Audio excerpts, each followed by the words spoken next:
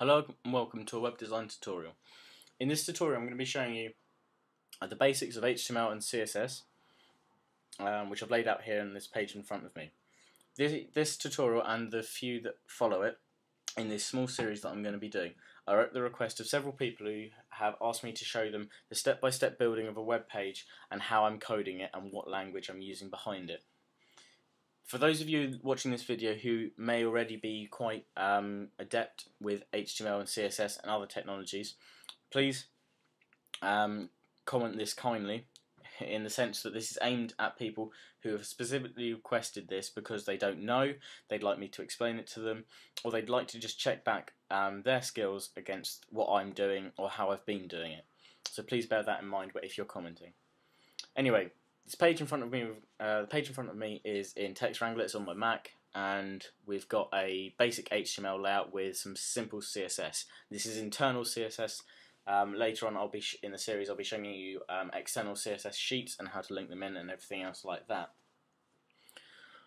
What we're going to be talking through, I'm not going to type this out because there's just not enough time to type it all out and explain each bit in the 10 minutes allotted. What I'm going to be doing is I'm going to be showing you what each individual element does. If you're a real novice at this, please pause the video now and just copy down this code. I'm not putting a link to it, or I'm not uploading it in my description because it's just a real simple HTML page. But just pause it at different points and you'll be able to get the full code in. Anyway, opening off, we've got our HTML tags at the top, followed by our head tag. We've got our title tags underneath that, which is what is displayed in the browser bar. So it's going to be HTML and CSS. We've got our styling CSS tags under here, and we've got the different unique identifiers which the styles are affecting. Got the close style tag there, closing head tag, open the body tag here. We've got our first div tag here, which is the wrapper, which is going around the whole of the website content in the body tags, followed by our header div, which contains the three headings H1, H2, H3. You can use more H4, H5, etc. But we're only using 3 for this example. We've got the close div there, our content div here, the paragraph inside it, just have that in one, our close div tag there, and then the final close div tag here is from our wrapper div here. The reason I'm going on about closing them all the time is because I've had several people in the past email me saying, my website's not working, my page isn't working, can't get this to work, can you have a look through it? I'm more than happy to, but 9 times out of 10 I can guarantee there's a tag missing somewhere. It's not their fault. I miss tags out of my code quite often, wonder why the page isn't working, go back through, look quickly, oh, I've forgotten a tag there. So just make sure you close your tag off. A good technique to use is open your div tags, or open any tag and immediately close it, then go back and type in what you wanted. That way you hopefully won't forget. Anyway, at the end of that you've got the body close tag and the HTML tag. If you hit Control Save, Command Save on a Mac, if you're doing it in Notepad, just make sure you do change the file save as type from text documents to all types, and make sure you name it, for example I've named this test.html. Make sure you add that extension, doesn't matter what program you're using, make sure you do set it to test.html, and that way it will display as a web page. So opening up, this is what we get. Okay, and this displays exactly the same in Safari and in Firefox. I'll just show you quickly in Firefox. There we are, and Safari, Firefox, Safari, and this is also the same in Chrome and Internet Explorer. Okay. In future videos you may see some of the CSS code we do. I have to apply browser specific code to correct things, or add in Internet Explorer cross-browser compatibility snippets of scripting code just to fix it, as we all know IE can be a bit of a pain, but we'll live. Looking back at the code, our first section of code is the wrapper. Okay, so this is what we're going to have a look at first, along with the style we've applied to the body. As you can see, the page background is black and our content is nicely centered in the middle of the page. There's an easy CSS effect, bit of CSS code even, to apply this to any web page you want, and it's done like this. In the body tag we've got up here, we've just typed in body, open up our squiggly brackets, and we've typed in background colon hash 000, which is the short code for black, close semicolon. That applies the whole of the body background to black. Okay, quite clear enough. We've seen that. There's the black on the website. Here's the code for it. Underneath that, we've put text align is center. Okay, this is the effect to get the page to always display centered.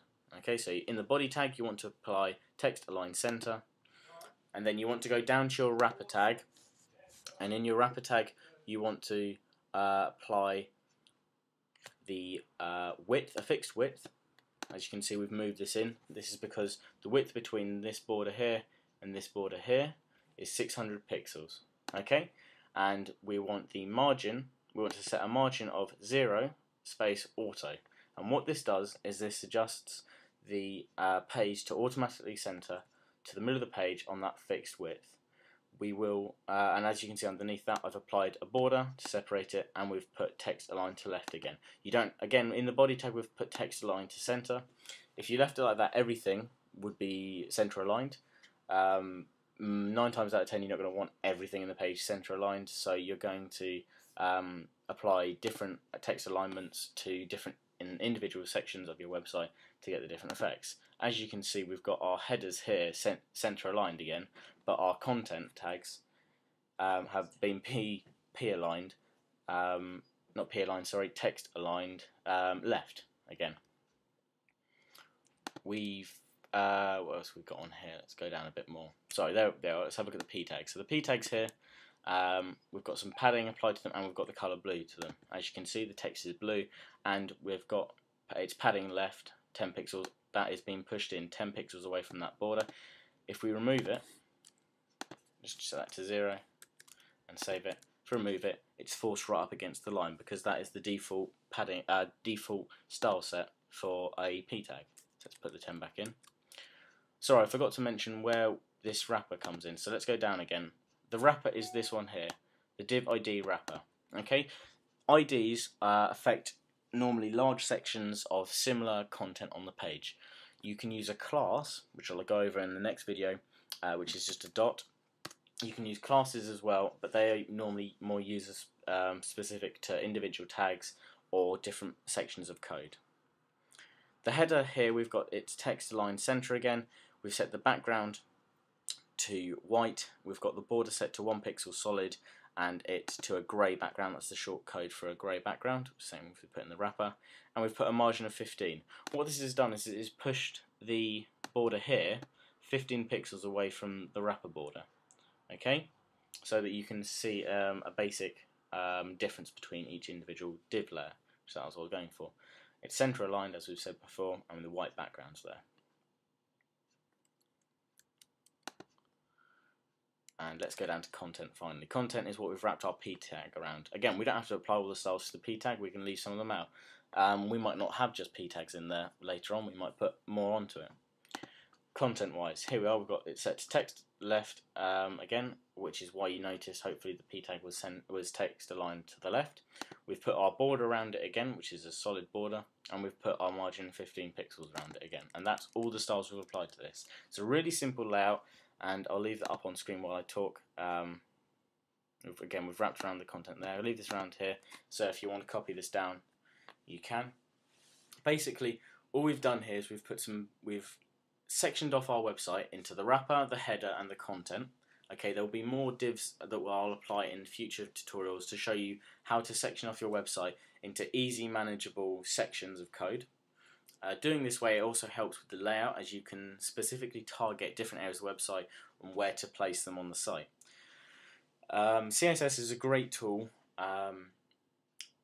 and you know, it proves the fact that you don't need to do everything on your website with images. Not only are images you know, can make websites sluggish and slow loading, depending on your connection speed. They also take up quite a lot more space than some simple text. As you've seen, we've done all that in just, you know, a few lines of code. It's not much at the moment, but it's showing you I'm hoping it's showing you the basics of CSS and how to style your website.